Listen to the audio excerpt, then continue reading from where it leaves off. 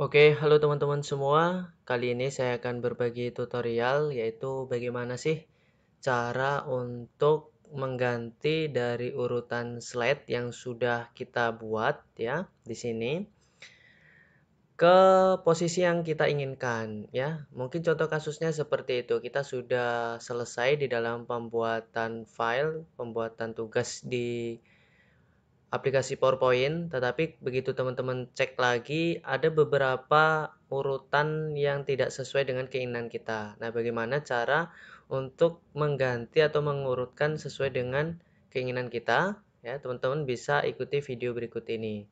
Ya, sebenarnya kalau memang itu datanya cukup sedikit ya, mungkin ya. Teman-teman tuh cukup kontrol aja, kontrol X. Nah, nanti tinggal dipaste di sini, tinggal klik new slide, kemudian paste aja di sini. Nah, mungkin seperti itu ya. Tapi itu tidak efektif karena ada cara efektifnya, yaitu teman-teman tinggal cari slide yang akan teman-teman pindahkan. Nanti kalau contoh kasusnya di slide ini nggak ada, contoh seperti ini, teman-teman tuh cukup arahkan kursor di sini, kemudian tarik seperti ini. Nah, ilmu juga tuh. Nah, kita ambil contoh ini akan kita rubah posisinya menjadi ke atas ya. Tinggal dipilih, kemudian klik dan tahan, kemudian tarik ke atas. Nah, seperti ini. Kalau teman-teman lihat tuh, ada seperti garis pembatas ya, berarti dia akan diletakkan di sini. Tinggal dilepaskan saja. Nah, seperti itu.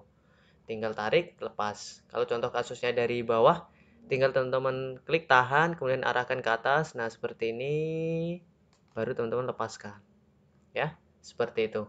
Atau kalau mau teman-teman lebih profesional ya, lebih enak melihatnya, dirubah dulu tampilannya menjadi lebih lebar ya, yaitu klik view, pilih slide sorter. Nah, seperti ini. Ini sama cara penggunaannya, tinggal drag and drop aja.